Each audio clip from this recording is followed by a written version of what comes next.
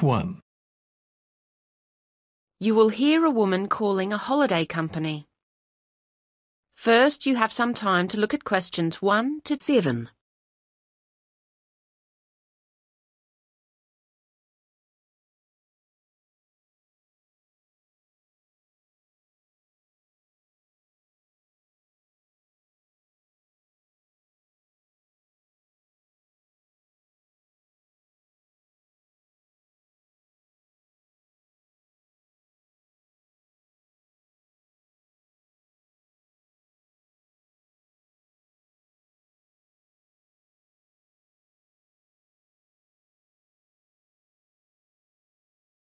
You should answer the questions as you listen, because you will not hear the recording a second time.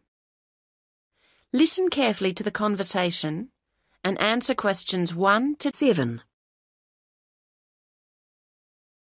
Good Times Holidays, John speaking. How may I help you? Oh, hello.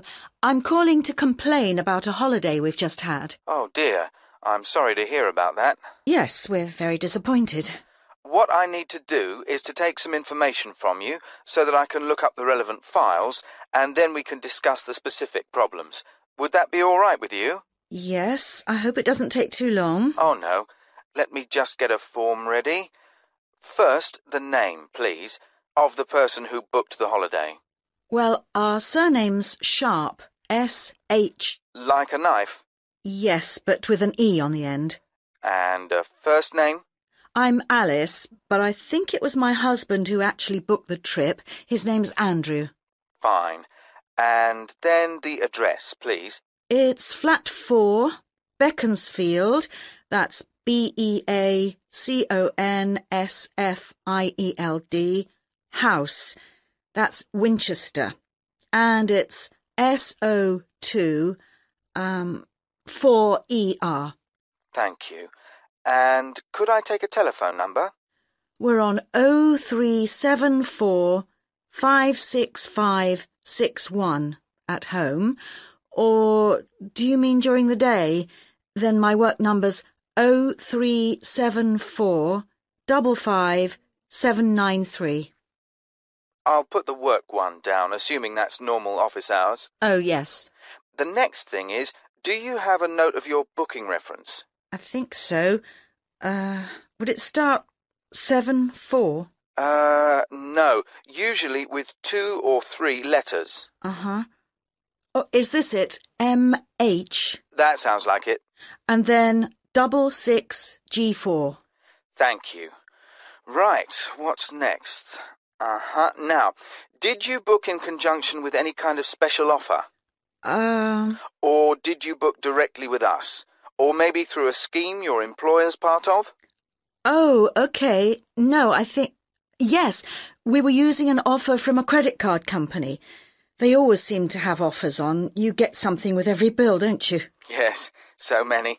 Fine. And now, insurance. Did you have an insurance policy that came with your booking? Well, no. I mean, it came under our Gold Star policy, so we didn't need extra. No, that's fine. It's just a check. All right, nearly there. Now, what type of holiday was it? Well, not very... No, OK. It was called a midwinter break in the brochure. Thank you. Before you hear the rest of the conversation, you have some time to look at questions 8 to 10.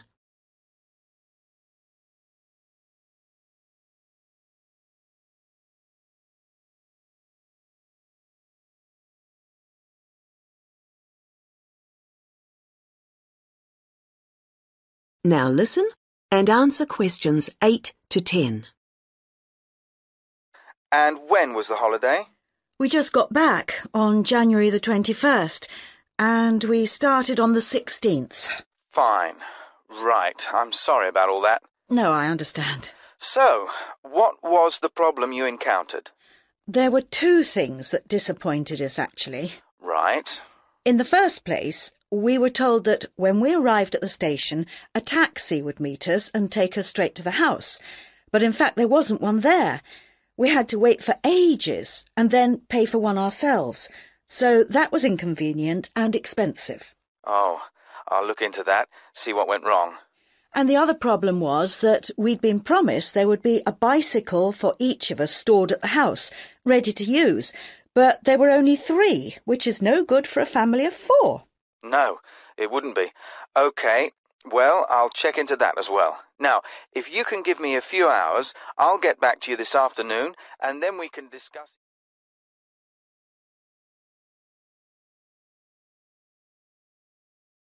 That is the end of part 1. You now have 1 minute to check your answers to part 1.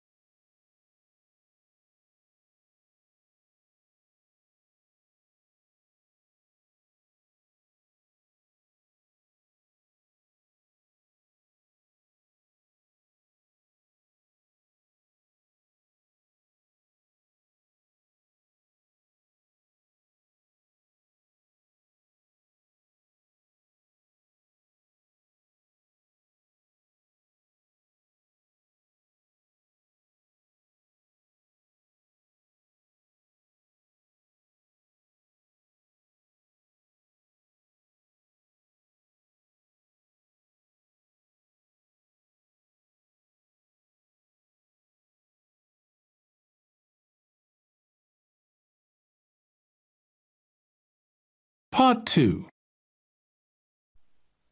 You will hear a student housing officer giving a talk to a group of university students concerning dormitory renovations. First, you have some time to look at questions 11 to 15.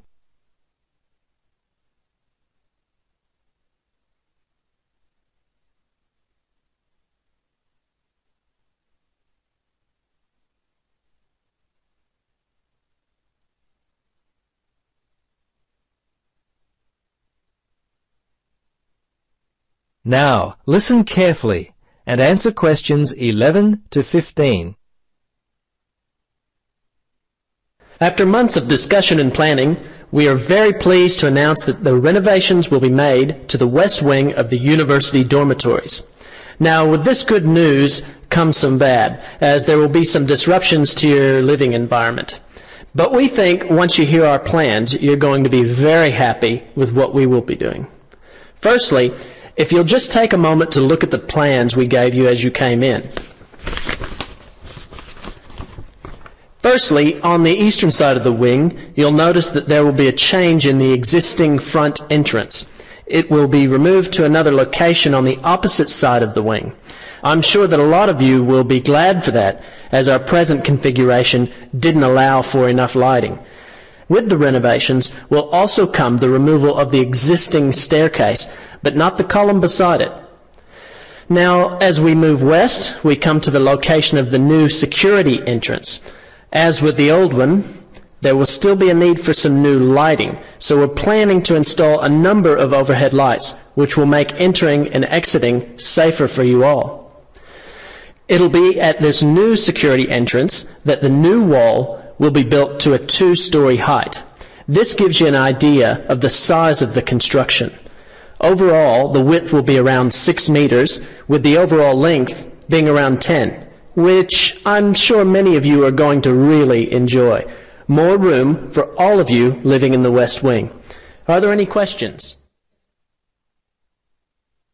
Before you listen to the rest of the talk, you have some time to look at questions 16 to 20.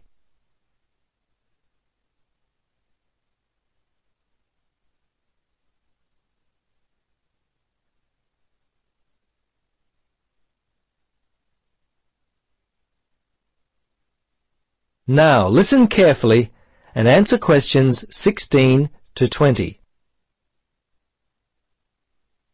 Now, as I mentioned, there will be some issues we will have to overcome regarding the renovations. The first will be relocating some of you to new dormitories. 30 students will be moving for a total of 6 weeks. Now, of those who will be moving, you will be distributed to 3 other temporary locations, the north, south, and east dorm wings. 10 students will be relocated to each wing. This means that some of you are going to need to get packing. Don't worry about your new location. we're doing all we can to make your new temporary dorms as comfortable as possible. In fact, as I speak, we're making steps to ensure that you have study desks, lamps, and computer facilities and all of the other facilities you require to successfully continue on with your studies. We're even repainting several of the rooms in the preparation for your arrival. The changes to your dorms will be starting within a week. If you have any problems, don't hesitate to contact my office. Now, I'm sure some of you have questions. I'm happy to answer them now.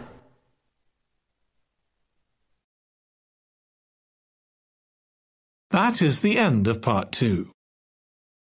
You now have 30 seconds to check your answers to Part 2.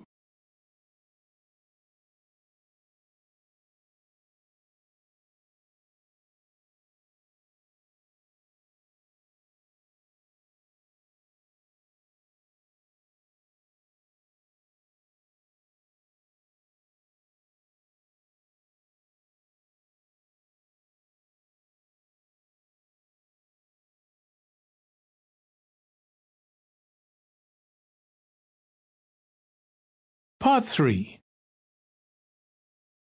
You will hear a discussion between two students, David and Jane, and their tutor, Dr. Wilson, about their group research project into local history.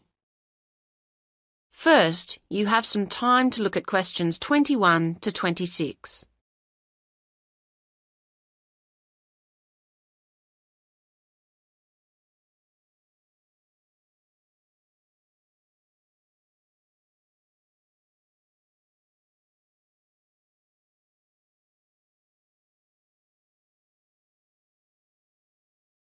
Now listen to the first part of the conversation and answer questions 21 to 26.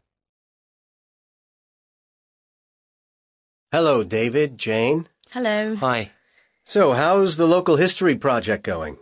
Are you making good progress? Yes and no. Oh? Well, we anticipated problems of various kinds. None of the group has much experience of collaborating on projects. But we spent some time discussing how to go about it and thrashed out what seemed a useful approach.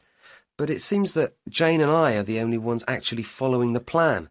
That's meant that the whole project has been lacking coordination, and so we've fallen behind our schedule.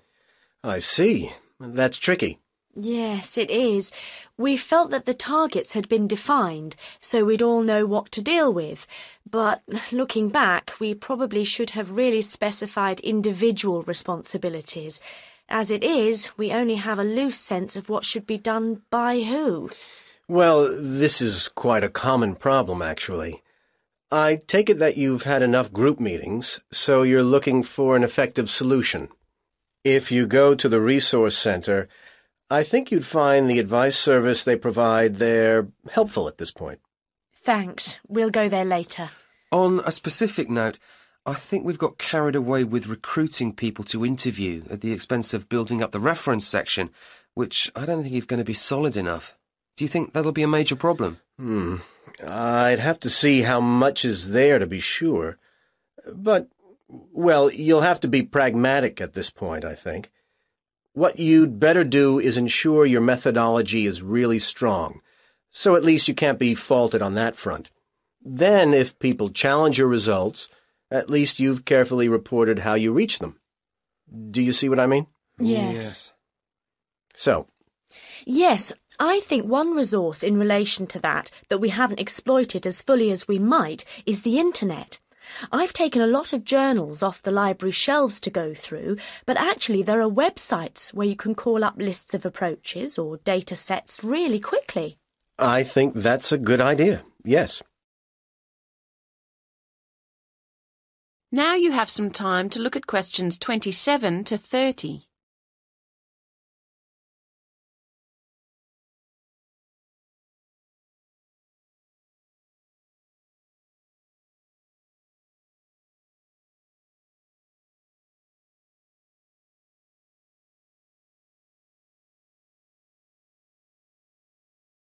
Now listen to the rest of the conversation and answer questions 27 to 30. Now, let's think about the field trip and at least make sure that goes as well as possible. You're going to Cambridge on the 22nd. The Monday, yes. It's quite soon now. And in the morning you'll be travelling and then getting settled into the hotel. Uh-huh. But you need to get down to work after lunch, of course. Now, I've arranged for you to have a look at some useful visual material, especially photographs and old magazines and newspapers, which is included in an exhibition at the library in the university. That sounds like a good starting point. There's quite a lot on show, so that'll occupy most of the afternoon.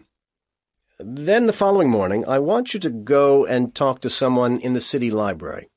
His name's Jarvis Gregson. He works in the education section there, and he's an expert on the area's history. Don't, of course, forget to take a tape recorder with you, so that you can record what he tells you. Mm-hmm. And to have our questions ready. Indeed. Okay, and the afternoon's free for you to wander around, get the feel of the place. Do some sightseeing. As you wish. It's a beautiful city. But it's back to work on Wednesday morning. Concentrate on the central area and walk around methodically. You'll have the plans I'm getting ready for you from different periods, and your task is to compare those with the makeup of the city today. Make notes on how different kinds of shops and businesses have grown up, what's gone, and so on. I hope the weather's good. Yes, and in the afternoon, I want you to think about producing your own records, along the lines of the ones in the city library's archives. The history of the castle is very important to the city's development, so use a camera to get some pictures that reflect that, if you can, showing it in relation to the buildings and spaces around it. We'll try. And when do we travel back? That's up to you. You can either decide to... That is the end of part 3. You now have 30 seconds to check your answers to part 3.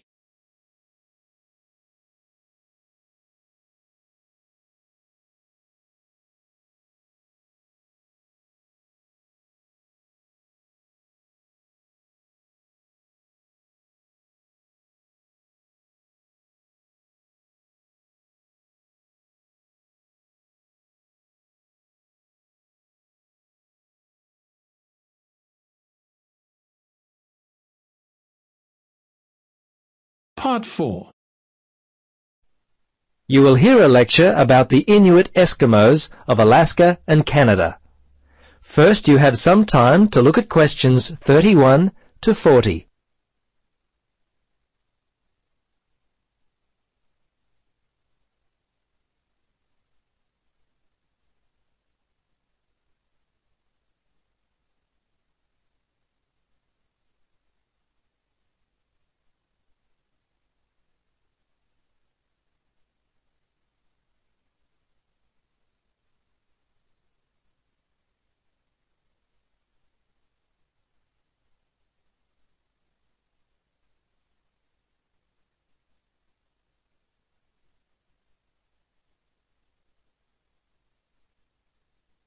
Now listen and answer questions 31 to 40.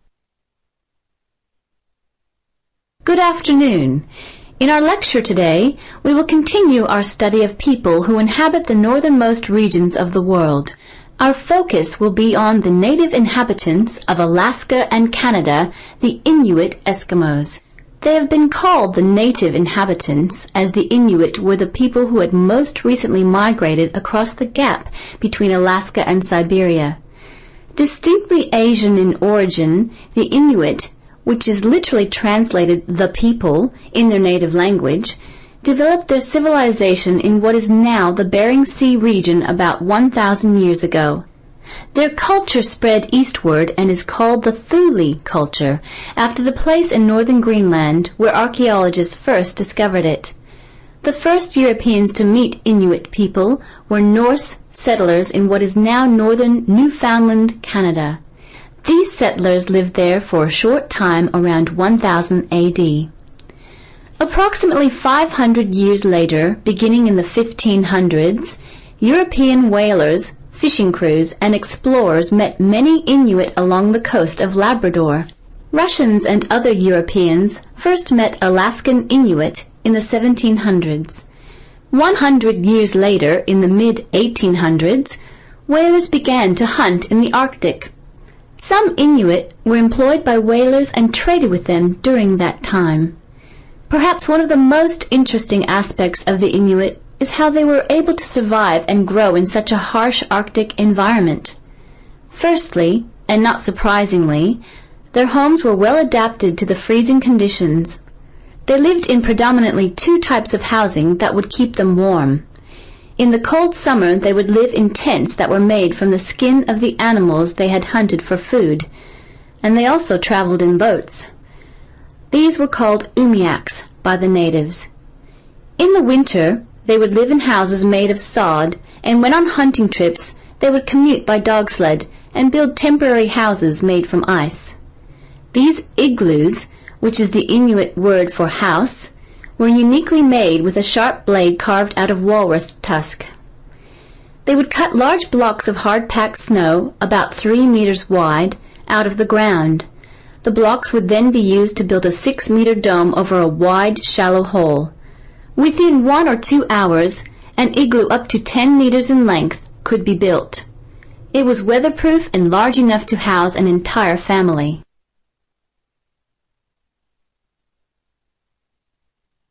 Very early in their history, they managed to develop the technology to hunt the huge bowhead whale, which was the staple food source for them at that time.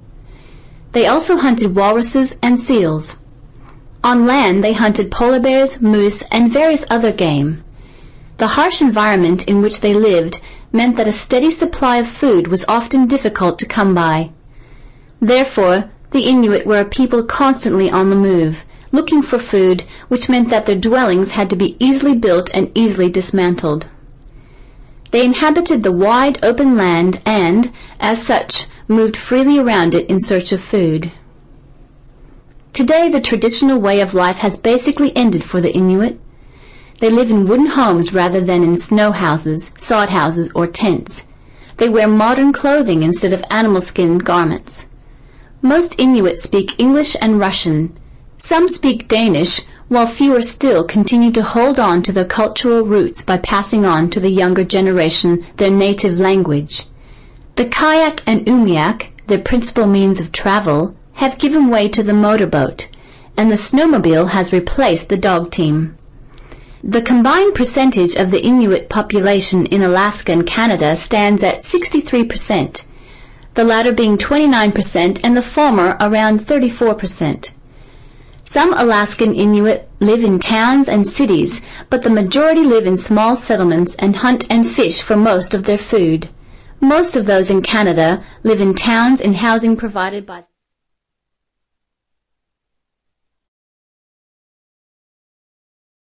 That is the end of Part 4. You now have 1 minute to check your answers to Part 4. That is the end of the listening test. In the Ielts test, you would now have 10 minutes to transfer your answers to the answer sheet.